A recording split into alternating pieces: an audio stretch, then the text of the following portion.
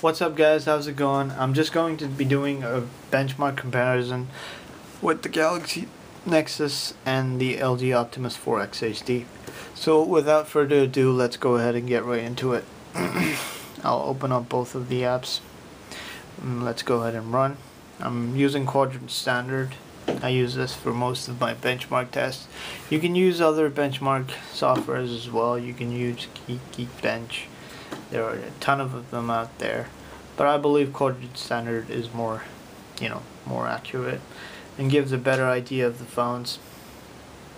As you guys can see, the Optimus 4X is moving really fast, while the Galaxy Nexus is still stuck on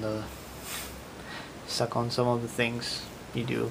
First of all, frame rates per second are 60 on the 4X HD. Everything seems to be going smooth. Okay, Galaxy Nexus has caught up. Wow, frame rates per second are jumping down to 33 and then 31 and then 40 and 59, which is not very good. Optimus 4X is done, guys. Waiting on the G Nexus, and then we'll finalize the score and see who's the winner. FPS 60, good. I don't know if you guys see lag, but I see a little lag, maybe a tiny bit. Okay, both done. Let's see the results. Alright, so the Galaxy Nexus came up to 2,246, which is not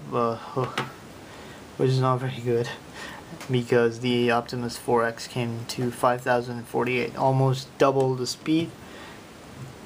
One thing I noticed, however, it says my device on the Galaxy Nexus 2,246, while the Samsung Galaxy Nexus is like two steps on top. So those guys, I think, are running a custom mod or something that is, stepping up the performance. I really don't know. But yeah, guys, that's pretty much it for the benchmark video.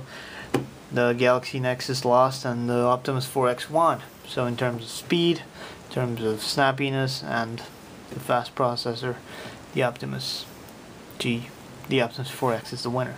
If you have any questions, you'd like to know anything, please do leave them in the comment section below.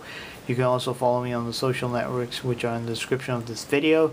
Do like this video, guys. It helps me a lot, and if you subscribe, that will help me even more. So thanks for watching. Bye bye.